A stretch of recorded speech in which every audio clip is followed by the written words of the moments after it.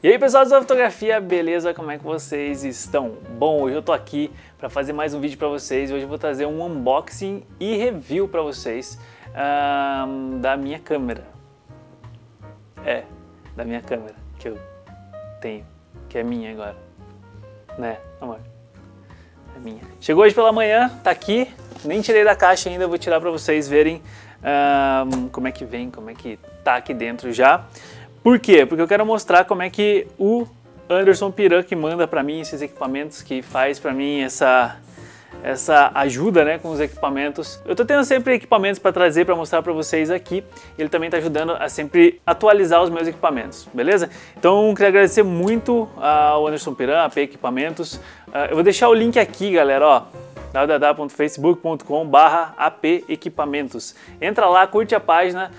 Quem quiser comprar equipamento com o Piran, entra lá, o preço dele é incrível, tá? Todos os meus alunos estão comprando, todo mundo está comprando com ele e tem gostado muito do atendimento, principalmente o preço dele é incrível. E agradecer mais uma vez aqui pelo nosso unboxing e review hoje, que é um oferecimento AP Equipamentos, tudo para equipamentos fotográficos e o que você precisar. Também se quiser comprar um Mac, quiser comprar alguma coisa, é lá, beleza? Então hoje vamos fazer aqui unboxing da minha câmera. Então vamos lá para a mesinha e vamos fazer unboxing. Vai! Então vamos lá, galera, tá aqui nossa caixinha, vamos abrir aqui e ver qual é que é. A Tarsila aqui tá do meu lado e que ela tá mais apreensiva do que eu aqui.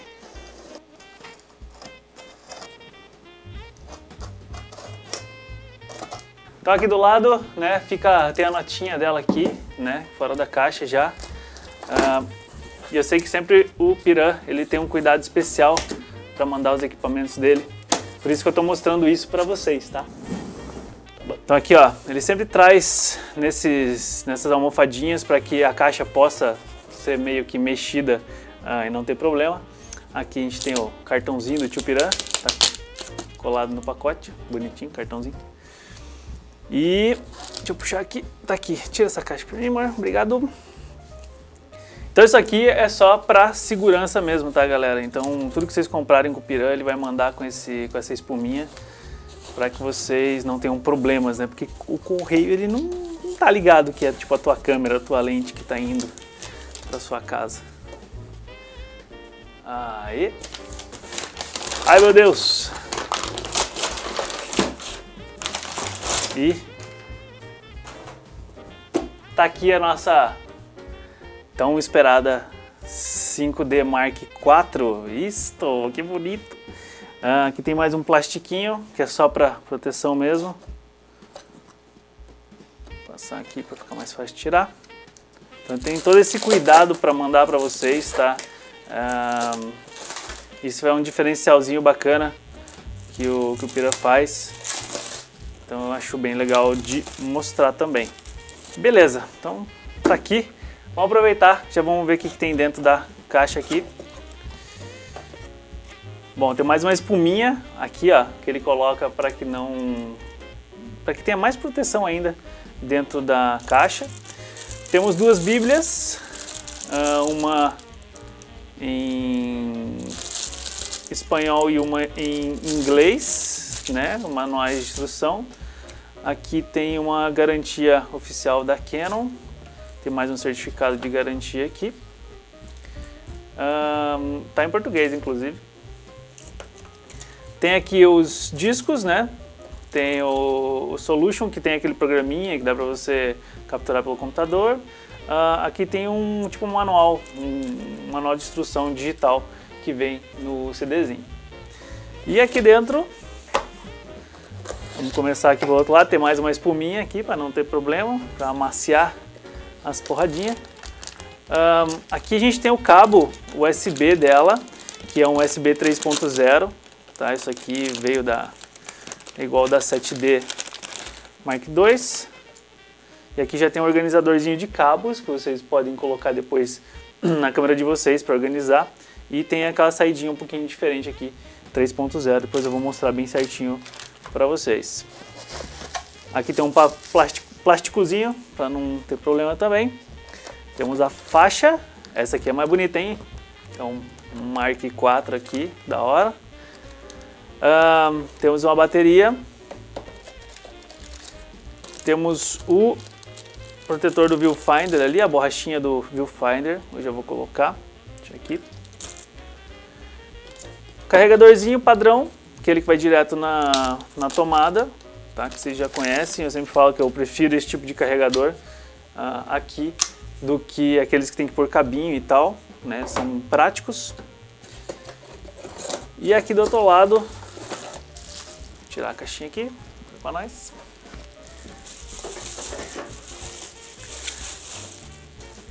Tá aqui nossa nova filha.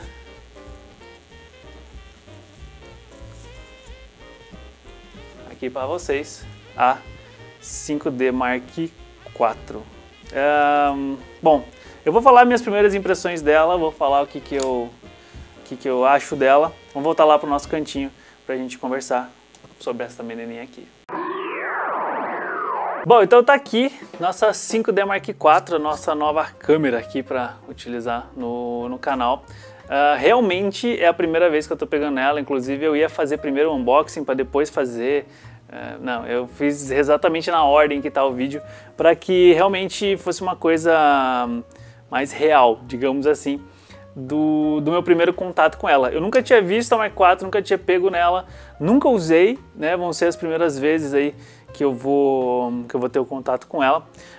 Primeiro momento assim que você pega, bom, eu tinha uma 6D, para quem não sabe, antes dela, eu vendi, né, para conseguir pegar a Mark IV. E a primeira coisa é que você vê que a 5D, ela já é maior que a 6D. Ela é mais ou menos do mesmo tamanho que a Mark III, tá? Então não vai mudar muita coisa. Mas para quem tem mãozão, ela já é perfeito, não precisa nem pôr grip nem nada, ela já é uma câmera bem grandona. Na questão de botões e tudo mais, pouca coisa mudou, né? Aqui atrás a gente tem um botão diferente agora que eu ainda vou ver para que serve. Eu sei que é alguma coisa de seleção de ponto de foco que tá aqui. Entradas aqui do lado, deixa eu ver o que tem de diferente. Bom, a gente tem uma entrada de microfone e a gente tem uma saída de fone de ouvido. Isso é legal pra caramba para quem vai fazer produção de vídeo. Aqui tem o sync do flash, saída HDMI e o USB 3.0 lateral. Então essas são as entradinhas dela aqui, entradas e saídas, né? Outra coisa que agora adicionou nessa câmera é que ela tem NFC, que eu já fiz até um vídeo falando sobre NFC, se você não assistiu, clica aqui e assiste para você saber o que é NFC. Que tem aqui do ladinho, você pode encostar teu celular ou seu aparelho que tem NFC e ele vai conectar meio que instantaneamente na tua câmera. Uma coisa diferente para mim, que eu não tinha antes, que a 5D, tanto a 3 quanto a 4, também tem entrada de cartão SD e CF. Até mesmo por isso que eu não vendi, não me desfiz do meu cartão CF, né? Eu queria ter uma Mark III, mas agora já vim para a Mark IV, tá bom. E eu posso usar os dois agora aqui, isso é bem legal. Ela tem sapata de flash, normal. Eu tava dando uma olhada aqui nela e eu falei tipo, pô, mas tem uma aberturinha aqui do lado, ela tem uma diferença no chassi. A questão é que essa câmera ela tem GPS e Wi-Fi. Então ela não pode ser de ferro aqui em cima, porque senão ela não deixa sair os sinais, né? Então tem uma diferencinha no chassi dela aqui que parece que é um flash pop-up, mas é simplesmente uma capinha de um outro material aqui de cima, ok? Bom, vamos ligar ela e eu vou falar um pouquinho mais das especificações dela, como é que vem a Mark IV para o mercado de agora para frente, tá bom? Desvirginar minha câmera.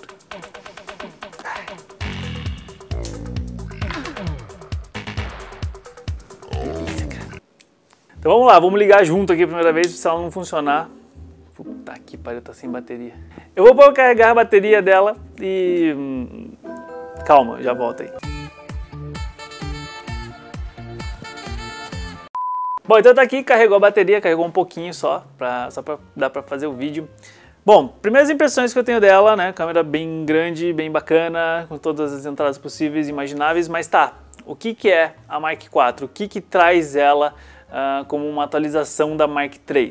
Bom, ela é uma full frame, não preciso nem falar disso, né? Ela tem 30.4 megapixels, então ela teve um upgrade também no número de megapixel. Essa câmera agora já está com o processador Digi6+, tá? Que ele vai ser mais rápido, mais preciso, vai conseguir gerar ISOs melhores, tá? Essa é a minha principal o principal objetivo com a Mark IV. O ISO nativo dela é de 100 a 32.000, sendo expansível de 50, você pode voltar um ponto, até 102.400, tá? Que seria um ISO bastante alto, também é um ISO que vocês sabem que vocês não vão usar tudo isso, mas tem. Ela teve acrescentado, né, o NFC, que seria a forma de conexão que você pode encostar seu celular ou algum aparelho aqui do lado e ela conecta automaticamente. Você tem Wi-Fi e GPS que não tinham na versão anterior. Essa câmera ela foi melhorada na questão do burst dela, né, da questão de quantas fotos por segundo ela pode fazer.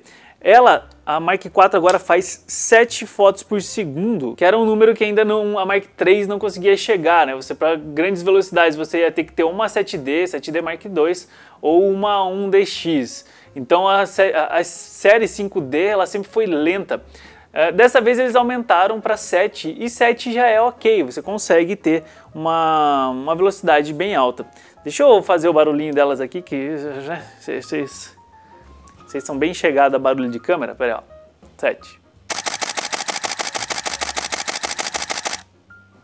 Ok, é uma velocidade legal. Eu andei vendo também que ela tem um sistema de antivibração que ela tem no espelho, né, nesse sistema do obturador. Então faz com que tua câmera vibre menos, que a imagem vai vibrar menos. Então você consegue ter imagens mais claras, né, imagens menos com blur ou com algum problema de tremer. Já foi implementado também na Mark IV aquele sistema de autofoco por RGB, né? Ele não vai medir só a luz, ele não vai procurar o cinza médio, ele vai procurar também cores. Então vai ser muito mais preciso, né? Vai acabar um pouco aquela coisa do vestido da noiva que é branco, o noivo tá preto, você não tem exatamente certeza, não. Ele já consegue lidar com isso de uma forma um pouco mais simples, um pouco mais fácil, um pouco mais prática. Ela tem 61 pontos de foco e uma das coisas que realmente mudou, que foi melhorado, e tem alguns pontos que eu era meio, né, porque ela traz muitas coisas da 7D Mark II e que também já vieram da 1DX e algumas coisas que vieram da Mark III, então ele junta o melhor de vários mundos. Ela tem o Dual Pixel CMOS Sensor, que é aquele sensor que tinha na 70D, que estreou na 70D, que ele faz, durante o Live View, ele faz foco com o sensor, né? Ele busca esse contraste de cores direto no sensor e ele tem uma área. Essa aqui é a segunda câmera full frame que tem Dual Pixel CMOS Sensor. A primeira foi a 1DX, né, que foi lançada agora há pouco tempo, e agora 5D Mark IV também com Dual Pixel CMOS Sensor, o que vai te dar muito mais habilidade de fazer vídeos, né? E a gente tinha um problema, lembra que a 7D tinha tudo isso? E eu falei assim, pô, mas a 7D tem... Mas e daí? Não tem touchscreen e tal, não funciona. Bom, a Mark IV, ela já tem touchscreen, tá? Então você pode tocar na tela e fazer todas as suas configurações aqui, inclusive escolher pontos de foco, né? Quando você for focar para fazer um vídeo, alguma coisa assim, você pode tocar no ponto. Aí sim, né? Juntou o pacote inteiro que você consegue ter uma qualidade boa aí para foto também e para vídeo. Desses 61 pontos de foco que a câmera tem, 41 deles são cross-type, né, que são os do miolo. Então você já tem bastante pontos que vai te fazer um autofoco rápido e preciso, né? Os da borda não vão ser cross-type, mas eles vão funcionar bem tanto quanto. E o ponto central, lembra que a 6D tinha um ponto central incrível, que conseguia ver quase no escuro e tudo mais? Colocaram na Mark IV, então o ponto central dela praticamente enxerga no escuro, né? Você não vai ter problemas como a Mark III tinha. Pessoas viviam me relatando, eu tenho uma Mark III, mas eu acho difícil fazer foco com ela durante algum evento mais escuro, alguma coisa assim. E você já não vai ter esse problema usando o ponto central, você vai sempre conseguir foco de uma forma muito mais rápida e fácil. A Mark IV veio com um sistema que chama Dual Pixel RAW. Eu não sei exatamente o que é isso agora, né? Na verdade, tipo, eu sei, mas não usei. Bom, eu sei que ele vai gravar muito mais informação com esse sistema na minha foto, né? No arquivo da minha foto, que eu vou poder fazer várias coisas depois, incluindo mudar algumas coisas no buquê, né? Eu vou poder ajustar o buquê junto com o software que vem junto com ela ali e tal. Depois eu vou instalar no computador e mostro para vocês.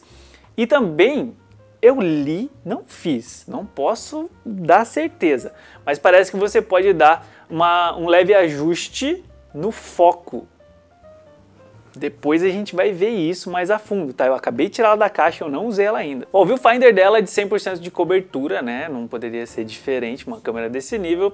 E ela trouxe também todo aquele viewfinder bem maluco que tinha na 7D Mark II, que a hora que você olha aqui, você tem ali, eu habilitei todos, né? Então você tem um modo ali manual, tem o balanço de branco que eu consigo ver ali, consigo ver o tipo de disparo que eu tô fazendo que tá no contínuo. Tá aqui como manual focus, deixa eu mudar para cá, ele automaticamente muda ali para one shot. Aqui mais pro lado direito tem o tipo de fotometria e por último tem o tipo de arquivo, tá como JPEG. Na parte de cima tem um prumo, conforme eu mexo aqui ele me ajusta ali. E eu sei que também a hora que eu mudo, sei lá, for num ambiente onde tem uma luz branca que fica piscando, ele também vai me dar um alerta de flicker que ele só vai disparar a hora que a luz estiver no pico máximo, né? Eu já expliquei isso em outros vídeos, que a luz, quando está num ambiente de luz fria, essa luz ela tem uma onda, né? Então você tem a parte mais escura e a parte mais clara. A câmera detecta essa vibração e ela só dispara quando ela estiver lá em cima na parte mais clara, tá? Então às vezes a câmera dá um lagzinho esperando essa parte do pico da luz. Beleza? Essa câmera tem um intervalômetro também interno, você pode fazer fotos de time-lapse, tá? Diretamente nela. Eu ainda não testei isso, né? Até mesmo porque eu acabei de tirar da caixa, mas eu nunca tinha testado direto na câmera. Eu vou fazer também para mostrar para vocês como é que faz. Eu vou fazer mais alguns vídeos falando da Mark IV, porque tem muita coisa para falar dela. Eu também não quero fazer um vídeo muito extenso, um vídeo muito longo, que vocês vão ficar tipo, oh, meu Deus do céu. Mas mais para salientar as coisas legais que ela tem agora, beleza? Hoje é dia 1º, né? Hoje é dia 1º que eu tô soltando esse vídeo. Eu tô indo pro Japão, tá? E eu tô indo com ela e os testes que eu vou fazer com relação à imagem, com relação a várias outras coisas, eu vou fazer lá. Então, depois que eu voltar da viagem, eu vou ter aí pelo menos mais uns 2 ou 3 vídeos falando da Mark IV de diferentes aspectos. Beleza? Essa câmera teve uma grande melhora na parte de vídeo, né? Então, como a Sony acabou se sobressaindo muito nessa parte de vídeo, a Mark IV é uma tentativa aí da Canon de entrar no mercado de volta, de fazer com que a Canon seja aquele grande produtor de vídeos, né? As câmeras sejam grandes produtores de vídeo, mas eu não posso dizer com propriedade se sim ela tá boa para fazer vídeos, se ela tá dentro do que a gente tem no mercado hoje ou se ela tá abaixo. Não sei dizer para vocês. Eu sei dizer que ela faz vídeos em 4K, em 30 frames por segundo, em 24 frames por segundo e em 23.9 frames por segundo. Mas ela também grava em Full HD, né, 1080, a 60 frames por segundo, 30, 24 e 23, também grava em 720. Então assim, ela tá bem completa na parte de vídeo, né? Como eu falei para vocês nas entradas aqui, ela tem uma entrada de microfone lateral, mas ela também tem uma saída de fone de ouvido. Pode ser bem legal, pode ser bem bacana para produzir algumas coisas. Dificilmente eu vou filmar vídeos para o canal com ela, pode até ser, mas eu sempre vou estar fotografando com ela. Então eu vou testar isso para vocês. Bom, galera, então eu acho que basicamente é isso. Como eu acabei de tirá-la da caixa, eu não fiz nenhum teste com ela, não sei exatamente como ela vai render ou se vai ser muita diferença. Mas eu vou passando para vocês conforme eu vou fazendo, vocês vão ver fotos por aí e próximos vídeos que eu vou fazendo, eu vou atualizando essa informação para vocês, o que eu achei de tal sistema, que se realmente funciona, se é mais ou menos e tal, mas eu não posso falar nada muito concreto agora, beleza? Então próximos vídeos eu vou aí e vou passando para vocês. Beleza, pessoal? Então, ó, se você gostou, se você curtiu o vídeo aí, se foram algumas informações válidas para você, deixa seu like aí, deixa favorito, comenta o que você achou da Mark IV, algumas coisas que eu posso vir a testar, fala assim, Marcos, testa tal coisa que é da hora, tá? Coloca aqui nos comentários. Compartilha esse vídeo para me ajudar aqui no canal. Eu sei que eu fiquei um tempo sem postar, mas é que eu tava viajando muito e vou continuar viajando, mas logo vai acabar. Os vídeos vão voltar toda terça-feira. Beleza, povo? Então é isso aí, valeu, espero que tenham gostado. Até o próximo vídeo. Falou.